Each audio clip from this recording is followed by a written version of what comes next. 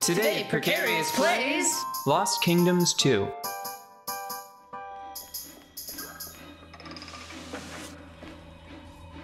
Oh, that's it? Just had to throw the switch? Alright. Time to see which one of these is a mimic. Yeah, that's not great. I'm a little hesitant to open these because I found out that there's something that I kind of missed in the bridge level. Mm-hmm. Evidently, there's a glitch you can use to get it anyway. Yeah. And if it's something that I feel like I'm really missing, I'll go and exploit that glitch to get in there. But on the bridge level, remember how there was that really, really easy to get box in the center of the bridge that had a cryptic message? It was like if a treasure is easy to get, it's not worth having, something like that. Yeah. Evidently, if you open that box, a grate comes up around a box with, I think, like a card you can only get there, which is super cruel. Because I don't think this game has a New Game Plus option. But again, it's fine because the internet, I already found it's weird how I was having trouble finding like really basic, like a basic walkthrough of this game. Mm-hmm. But I found a video detailing this pretty specific glitch. Yeah. Basically what you do is you move adjacent to it and then like throw a treant down and then transform into a big mech card that you get later. Mm-hmm. Oh. Yikes. So have I been accidentally helping these people? Yay! Grim. There's that Dark Souls flavor. Yep. So, what was I saying? Oh, so whenever you transform, there's not enough space there for you, and because the treant is where it is, you can't occupy that space, so the game shunts you through the grate because it's the closest available empty space. Hmm. You know what I think I'm gonna do? The plates, we're finally getting some knickknacks and bookshelves. We're in a different spot now, and I was thinking about it, and I think where we were before, the icon shows a full house. I bet we were in the basement. I don't think that was the full homestead, you know? Yeah, that makes a little more sense. I'm going to be very, very cheeky, because I'm fed up with fighting these guys. So I'm going to get nice and juiced up. Don't come back this way, friend! Don't get hurt. There, we get juiced up.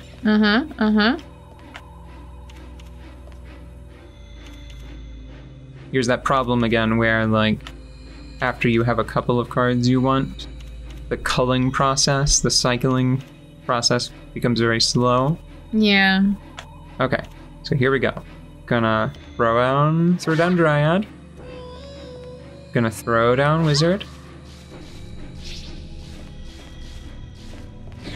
Did I miss? I missed! What? What? Lame. I think Vengeance hits in the plus shape.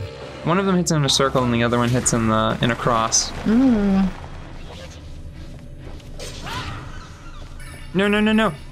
No! No, sir. No, thank you.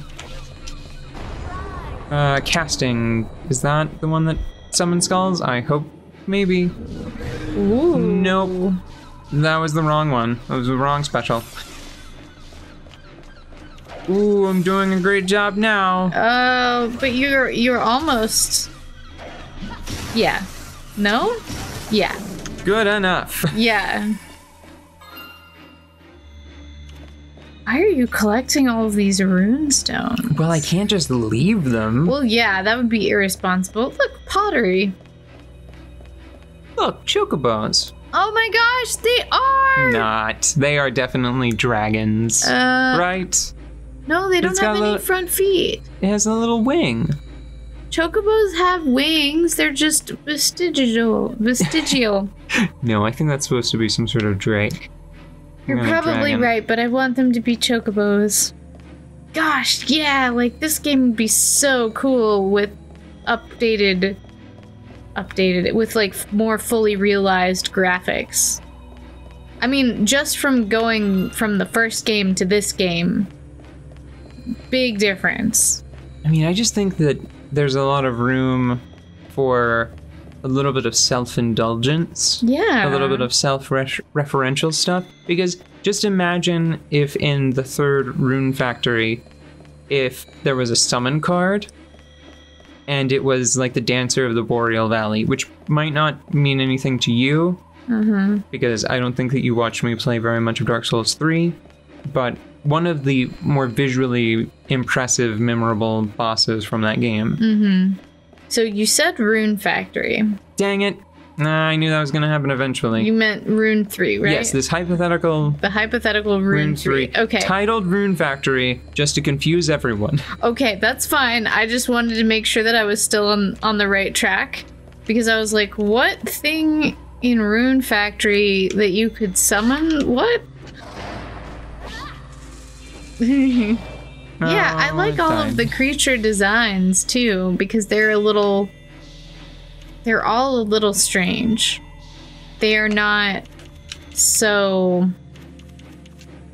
Like, yeah, the dragons look like dragons, but they're a little bit strange. Like, even the elephant's a little weird, you know? In the ears. Yeah. Everything has its own sort of flavor. It's definitely, like, European-inspired in most places, but... I mean, I think probably different. The most straightforward creature in here, it's probably the skeleton. Like, they don't have anything out of the ordinary about them. Yeah. Although I would argue that the shading on them is pretty interesting, just the coloration. Oh, but I mean, like... Yeah. So here's one quick example. You could have a skeleton that's just called skeleton, but it's not like the skeleton of a humanoid body. Oh, yeah. It could be... Any creature, right? A giraffe. A sword-wielding no, just a neck-wielding giraffe. That would be amazing. You'd open up that card and go, wow, I'm amazed. Minotaur, speaking of being amazed, a Minotaur skeleton could just be like the basic skeleton. Just this big hulking horned creature.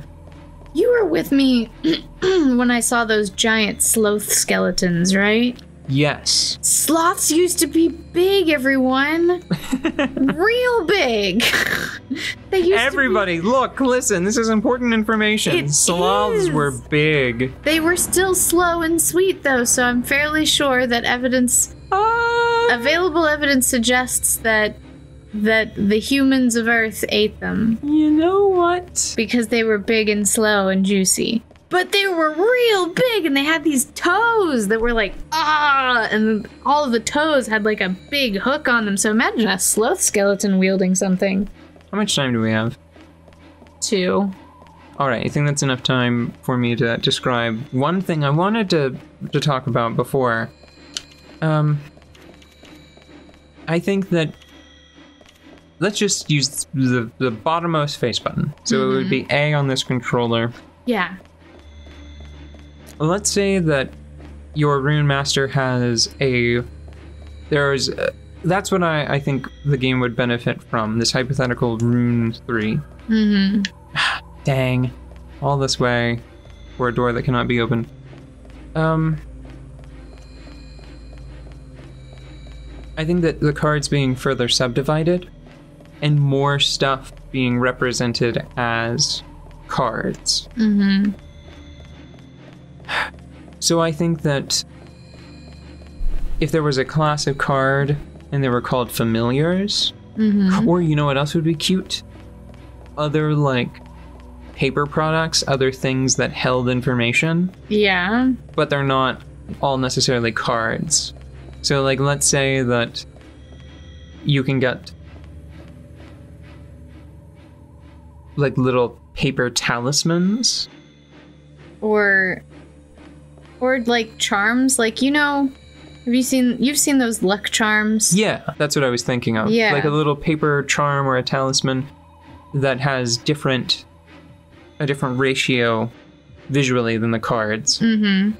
And each one represents a familiar, and I'm not going in here because this seems important, so I think I'm just going to chill here for a bit while I get this idea out.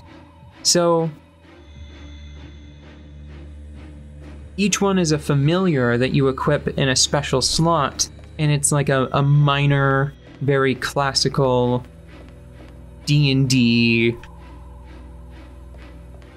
like, baby creature.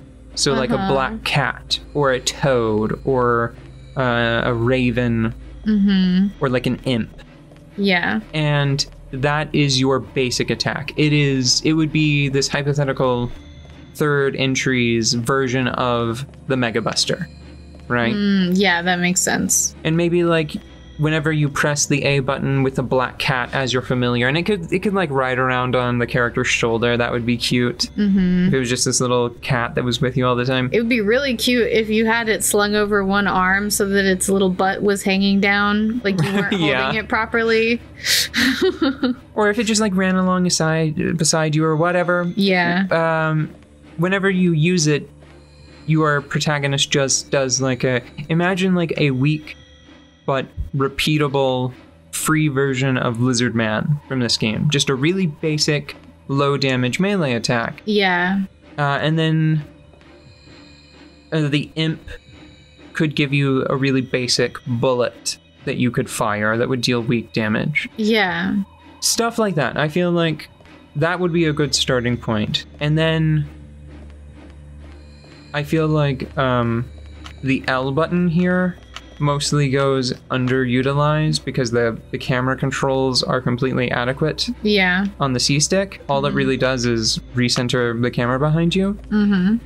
So even in this game, I feel like there was room for like an evasive maneuver. Yeah. Like being able to dodge would add a lot. Especially if you could empower your dodge with cards. That's one thing. I would love to see a strong single player focus, because I think that there are things that this game does that are kind of extreme that I think are still allowed in multiplayer. So maybe From Software just doesn't really care about multiplayer balance, even for all the multiplayer games they make. But it would be cool if there was like a series of books, for example. Yeah.